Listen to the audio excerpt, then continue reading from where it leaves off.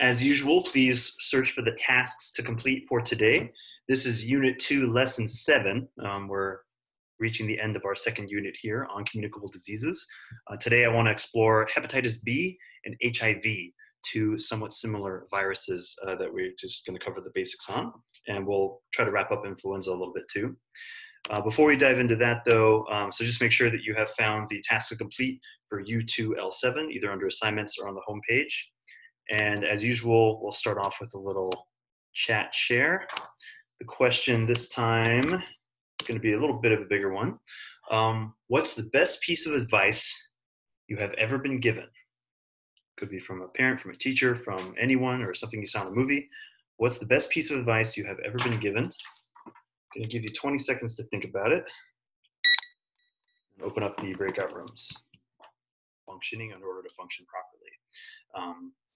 In terms of hepatitis B and HIV spread by parenteral transmission, which is kind of a weird way of just saying blood to blood. And so, yeah, looking at this, and again, a lot of misconceptions here, but yeah, correct ones were unprotected sex in various forms, could be vaginal or anal. Oral sex sometimes, but it is much less likely than any other form. The transfusion of infected blood, so that's kind of scary to think that you could potentially go to a hospital, receive donor blood, and it has been infected with hepatitis B or HIV. Transplacental, which means it can cross the barrier from the mother into the fetus, but again, with hepatitis that happens, it depends on what type of hepatitis you have. It can be up to 90% if it's hepatitis B. For HIV, it's about 30% chance of that happening. It's not zoonotic or anything like that, which few of you guessed those, which is good. These diseases will be way more widespread if mosquitoes spread them. And I can't see what the last option was again, but it's not from handshaking or from bathing together or sharing toilet seats. None of that happens, right? It has to be blood to blood. And so unless there's some weird circumstance where blood's out in those places, it's not going to spread that way. People with AIDS and HIV also become infected with HBV. Very good, only one person got this, which is they actually show no symptoms. And that's because hepatitis B destroys your liver using your immune system and your immune cells. And so if they're not functioning, then hepatitis B can't do anything, which is kind of an interesting thing. You would think that it would be a rapid long-term illness and resulting in death, which is what most of you guessed. And then how long can HIV be active and spreading in an infected person without showing? It is up to 8 years. They call that the clinically dormant period, which is when it's just spreading, but you kind of don't know it. So these are all things we're going to address, and hopefully you will have clearer ideas about by the end of this lesson. But very good. Okay, so next task then was to dive into these next slides. So bear with me, I'm gonna go through, we'll tackle hepatitis B first, and then I'll put you in breakout rooms for round 1 of the breakout room reflections, where you'll be answering some questions based on what we went over.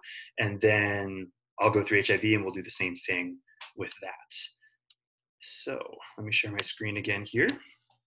And as I'm going, if you ever have a question or a comment that you wanna jump in about, please feel free to do so. I can hear you clearly, and might help slow me down or help explain something if you're confused by something. So, oops, don't want to do that. I want to do this.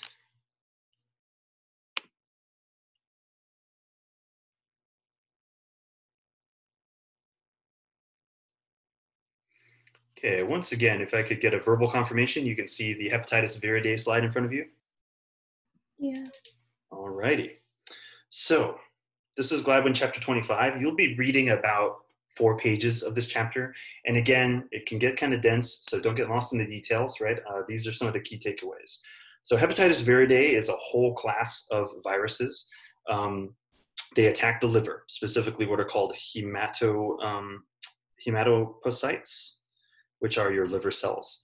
There's 2 types of infection, and you see this with a lot of different diseases. So these are just good terms to know in general. Anytime you hear the word acute, you should think rapid and severe, right? So these are viral infections that happen really fast and cause really, really bad symptoms. They make you really, really sick. So acute hepatitis viruses, very severe symptoms, often result in liver failure in a very short period of time. and that's jaundice and things like that.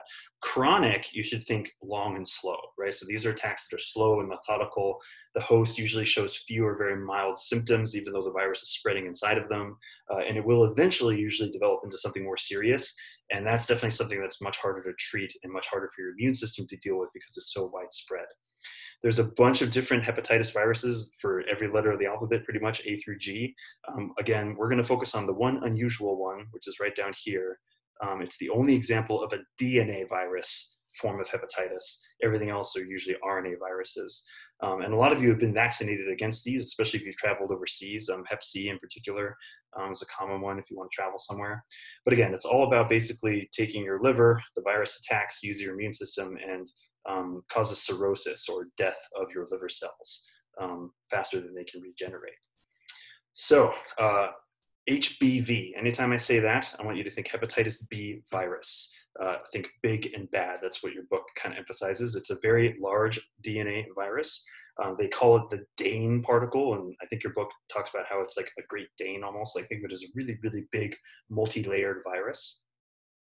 As of 2015 global survey, they reported 257 million cases of HBV across the world and 887,000 deaths just in that 1 year of 2015.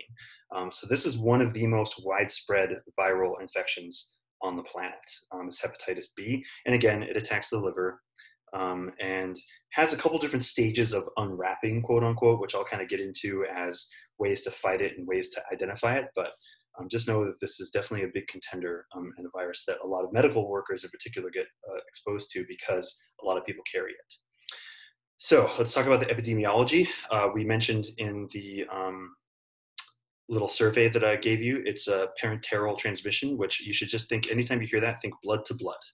So any kind of contact with that, whether that's sharing needles, which a lot of drug abusers are doing, sexual contact of various forms.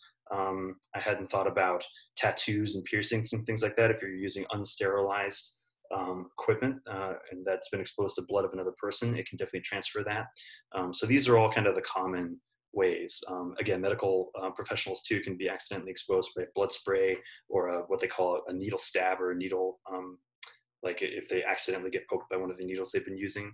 And again, mother to fetus can happen with higher degree or lesser degree of chance depending on the type of hepatitis. HBV is very spreadable. It's about 90% chance of spreading from the mother to the fetus. So the serology, which is basically just like how do we identify it? What are the proteins that give it away? Again, this is where I know this seems confusing. So just here's the gist that I want you to take from it. They have these weird abbreviations, okay? HBsAg is just hepatitis B surface antigen, right? Which is basically just what are the identifying marks? These are like the sugars and proteins that are on the surface. It's like a name tag on this virus. And that's what's initially used for infection. So that's what every HBV virus has on it. That's how it's going to infect our cells. Your immune system can actually create antibodies to fight against this. These are little proteins that essentially block it. And so if you have these, if you have anti-HBsAg, you are fully immune to hepatitis B. And this is what they use in the Hep B vaccine, which a lot of you received at birth. There's another one called the hepatitis B core antigen, HBcAg, and this is just present after infection. So if this shows up in your body, you've been infected. It's probably early stages though. Your body can make antibodies for it, but they don't provide immunity, and they're usually used actually to assess the age of the infection. How long ago did it occur? And then this is the serious one, HBeAg, it's hepatitis E antigen. This is a strong indicator of a very active and growing infection. If this is present in your blood serum, you have the disease and it is spreading inside of you and it's gonna spread to others. Your body can make antibodies for it, but there's no immunity. It just can reduce the infectivity of the virus. So again, key ones that you should be familiar with is the antibodies for the HBsAg, which is what the vaccine is used. That's full immunity if you're able to develop those or receive them. And if this one's present in your body, the HBeAg, it means you are sick and you'll be showing other symptoms shortly. So the pathogenesis, how does it make us sick? Again, it can either be acute, which it just is fast and severe, or chronic, where it takes a long time to actually develop. There's what are called asymptomatic carriers. These are people who received the chronic hepatitis, but their immune system basically overcame it they have those antibodies that I was mentioning earlier. So even though the virus is still present inside them, they're not showing any symptoms, they're not sick. Um, the World Health Organization estimates there's about 200 million people in the world who are actually carrying the hepatitis B virus and are showing no symptoms because your immune system has dealt with it and it's not infecting cells, but it's still present in your body. There's chronic persistent hepatitis, which is just when it starts to give you mild symptoms that develop over a long period of time. And then the worst one would be chronic active hepatitis, where again, you have it for a long period of time, but with much more severe symptoms, very similar to an acute attack, but over a longer period of time. Again, it causes liver injury, and this I think is one of the big takeaways here. HBV causes liver injury by sending the host immune system into overdrive. So what's actually destroying your liver cells is your own immune system. And the immune system starts having trouble distinguishing between what's an infected liver cell and what's a healthy liver cell. And we kind of talked about this a little bit in the lungs with COVID-19. COVID-19 does a very similar thing in your lungs, where your immune system just starts being like, all right, let's just blow it all up. And that's not good when you're looking at liver tissue, for example. So it turns out people who are immunosuppressed, who have AIDS or some other illness that has weakened their immune system, they actually show no symptoms of HBV infection because there's no immune system to respond to infected cells in the liver. And so again, they also become asymptomatic carriers, just like what we were mentioning up here earlier, which I find kind of fascinating, right? You would think these are two really bad things coming together would be really bad, but turns out not really. So in terms of prevention and treatment, again, know your status, right? So you should get tested to see if you are an asymptomatic carrier or not. You should also avoid any type of parental transmissions. So make sure you're using protection during sex. Make sure you are checking, if you're at a hospital, make sure it's a hospital that has checked the donor blood, things like that. So again, yeah, testing donor blood and getting rid of infected bags is key. Vaccinating babies is the biggest step. We have a safe and effective vaccine. Most of you were given it at birth. You have to have it in 3 rounds, basically. And there are also a couple antiviral agents that are somewhat effective against hepatitis B, but nothing that's been like a full cure yet. So, okay, I'm gonna throw you into breakout rooms now in pairs, I think. And I want you to reflect on the following. HBV is one of the most common viral infections in the world. There are estimated to be 200 million asymptomatic carriers of HBV in the world. What does this mean, and how does it threaten public health? Once you've kind of come to a conclusion on that, go on to the second question, which is, there's a safe and effective vaccine for HBV that can be given at birth or later. Why do you think HBV is still so widespread? Those same questions are also on the tasks to complete list on step 7 under round 1, so you can refer to them there if you need to. Okay, I mixed up the meeting rooms again. And all right, they're open. We'll come back together in about 3 minutes.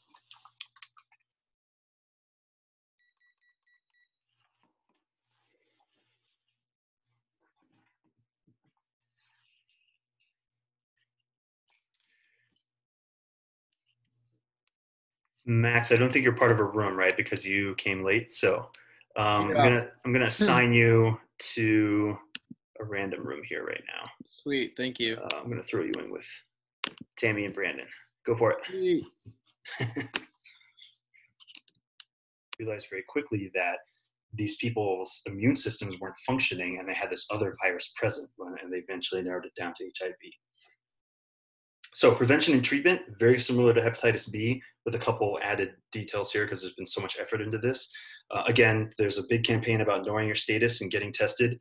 Testing is free as far as I understand at most clinics. You can get it at any age. They will keep your results private. It is mailed or digitally sent just to you. If you're worried about guardians or parents, as far as I understand, they are not legally binded to inform them, right? You can be privately tested on your own. The whole point is that they just want to be aware of people's statuses. Again, avoid any potential contact. So again, having safe sex whenever possible, never share needles, things like that. Testing donor blood, just like with hepatitis B. There are some experimental vaccines. You might hear a lot about this PrEP, which is now, it's called the pre-exposure prophylaxis. There's TV commercials now too about a lot of medications that people who are HIV positive can take these medications and they cannot spread it anymore. So you can technically start having unprotected sex and your partner is drastically reduced in the ability to contract it from you. There's medications, again, those are ones that are going to limit HIV growth once you have acquired it. Then there's medications to prevent or treat the secondary infection. So even though your immune system might be compromised if you have AIDS, there are medications you can take that are essentially going to mimic the human immune system. Again, it's going to stress out other organs though, like your liver or things like that. But there are ways to sort of manage the symptoms if you have it, and good ways to prevent it too. So I want to do another breakout room reflection. This time, I'm going to have you talk about this. So there are numerous myths and misconceptions about HIV and AIDS. I have spent a lot of time in West Africa in particular as a Peace Corps volunteer, and kind of learned a lot about this stuff, and I'll touch on that in a second. But this is a little PSA that I'd like you to just touch on. And so look at these different things here and how they're addressing them. So how do misconceptions like these actually make HIV more of a public health threat? That's the question. And again, that same question is posted on the tasks to complete under round 2. I'm gonna shuffle the breakout rooms here. And once again, so that's the question, how do misconceptions like these, look at that image, actually make HIV more of a public health threat? I have that same image in the tasks to complete list. We'll come back together in 3 minutes. Go for it.